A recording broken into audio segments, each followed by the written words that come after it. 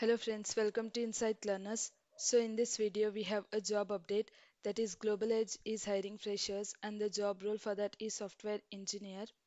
So we shall see the job details. So the job role, it is software engineer, and the education or the qualification needed, it is for BA or BTech. And the service agreement, there is no service agreement for the job role.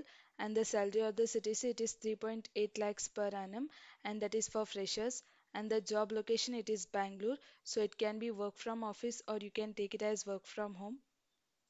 So the next thing is the eligibility criteria for the job role. So candidate should have you should have done the graduation in either B or BTech, and the batch eligible, it is for only 2020 or 2021, and the streams eligible, it can be CSE, ISC. So IT, ECE, telecom branches can apply for this job, and the percentage criteria minimum, it should be 60% throughout, that is in 10th, 12th as well as in graduation.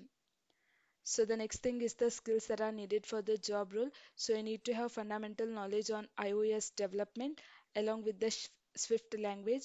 And if you have done the iOS course, it's an added advantage for the job role.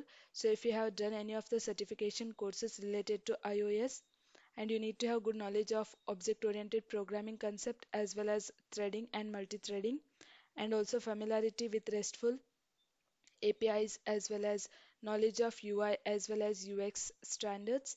And apart from that, you need to have good communication skills.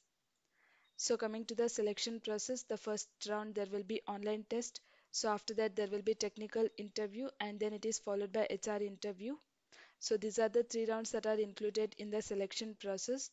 So coming to the application link, it is through Manatomy platform. So first verify your email address, then after that you can enter your basic details, your name, gender, so current city, your graduation year as well as percentage. So if you have done certification courses, you can mention yes, else you can mention no, and you can agree the terms, and then you can submit the application form.